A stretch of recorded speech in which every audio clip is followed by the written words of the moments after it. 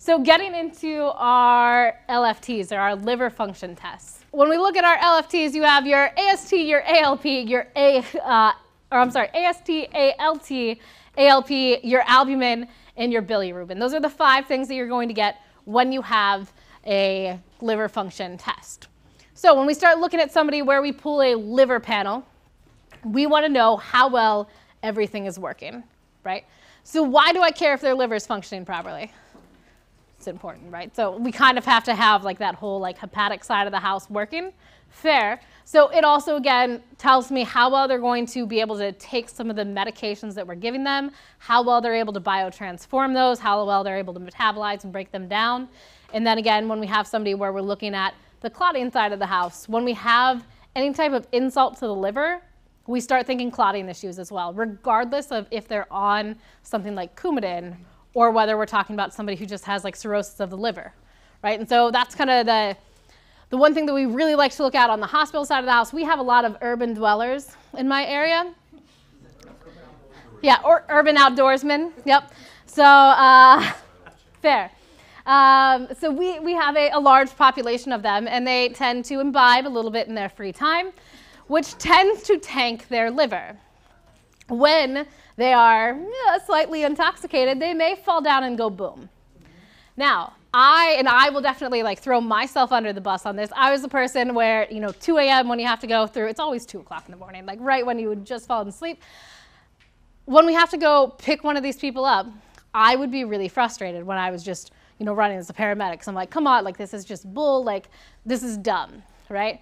Until we realize when you have somebody where they have significant liver impairment, liver is responsible for a whole bunch of filtration side of the house, as well as your albumin and your clotting factors.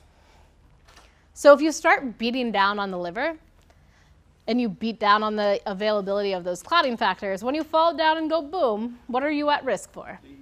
Bleeds. Go ahead and add that into the malnutrition that they probably have, as well as just general intoxication, which is kind of thinning out your blood, if you will, decreasing the ability for it to clot. You can see where you can actually have significant injuries from these patients. And in fact, this is where we see a whole lot of additional head bleeds with them, okay? And so it's kind of changed my perspective on it, on the whole like, oh, well, fall down, go boom. Well, actually, this could be a significant issue, right? And so we do need to make sure that we are getting these patients the appropriate treatment, because we can have significant bleeding problems when we have injury to the liver. In general, when we have a breakdown of the liver, or we have any type of liver impairment, you are going to see your AST, your ALT, and your ALP go up. Those are all going to rise. Your albumin is going to drop. And just depending, you may or may not see changes with that bilirubin, okay? So when I look at my ALT, you don't have to know these numbers, don't panic. Okay. Yeah, so in the grand scheme of lab values that you need to know up until this point, these ones, good to know and definitely good to recognize when we're transporting these patients, okay? And again, if you have somebody where they have a significant GI bleed, for example, right? Oh, I wonder why we can't get this GI bleed to stop.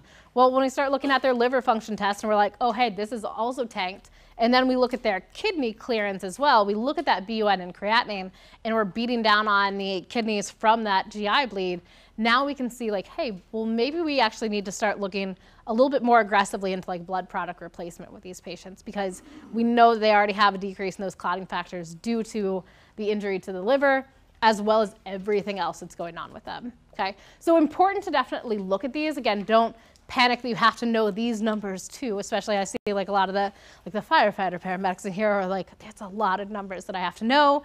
I get it. It is a lot, but these ones, and again, they do tend to differ depending on what lab they're using. So whether it's run by like Abbott Labs, LabCorp, that type of thing, they may have different values for them. So always double check the values, the normal ranges with them, and then kind of look at where your patient's at. So again, high levels for these, that's where we're seeing injury. So your ALT typically 7 to 55. When we're looking at our AST, 8 to 48. So very similar ranges with that.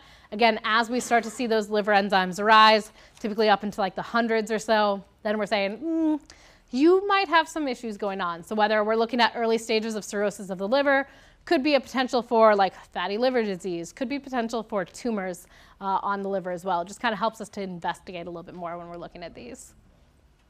ALP, again, 45 to 115.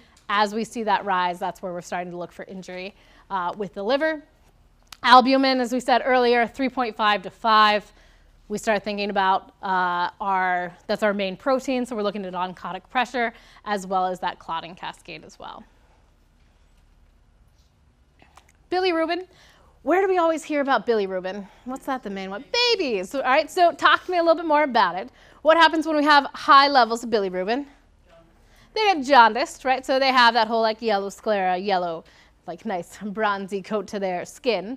So we're starting to look at, as we break down the red blood cells, if we're not able to clear that appropriately, that's where we start to see an increase in their bilirubin levels, okay? So not a good functioning liver with that. So that's typically one that we can kind of spot from a mile away where you're like, you look a little off, you look a little yellow, right? And so we start thinking, hey, if they have problems with their bilirubin levels, let me really look at how well that liver is, functioning before we start throwing meds that are going to be processed in liver with that.